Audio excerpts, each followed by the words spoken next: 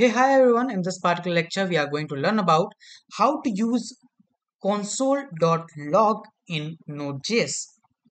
Well, console.log is a free built-in function in Node.js and your JavaScript, and you can use it to print something into your terminal, right?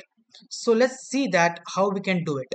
Well, for performing the console.log function, we can either use it in the node environment or we can use it in our script, right? So let's first see that how we can do it in our node environment. For that purpose, we will come to our terminal and write node here, press enter. After pressing enter, you come inside the node environment. You can see welcome to node.js, whatever version you are using is printed here, right? After that, now here you can write your console.log. So we'll write console.log, put the bracket here.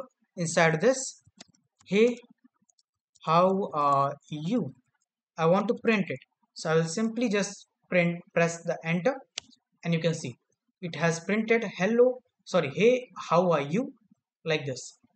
Got it? So this is how we can do it in our terminal basically, right? In the node environment. For coming outside the node environment, we need to write dot exit like this. Press the enter and you came out of the node environment.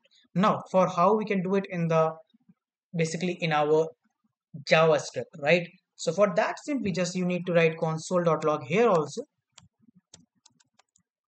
and put whatever you want, that is, hey, I am the best, like this. Got it? After doing this, save it. After saving it, come to the terminal, write node script.js. Why script.js? Because it is the main file in which I have written our code, right? So just write node script.js, press enter, and you can see, hey, I am the best is printed here. If you want to add on something like comma 2, 3 plus 3 minus 1, let's say, right?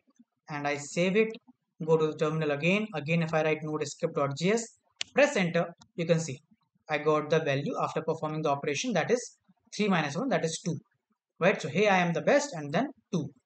Got it? So this is how we perform the console.log in our Node.js.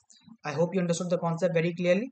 It is very easy to use and very basic, but we need to understand that how we can do it in either in the Node environment and secondly in our script file, right? And the main thing about this particular lecture is that how we can start our project with the help of Node, the main file name which is script.js here, right? So thank you so much for watching. Goodbye.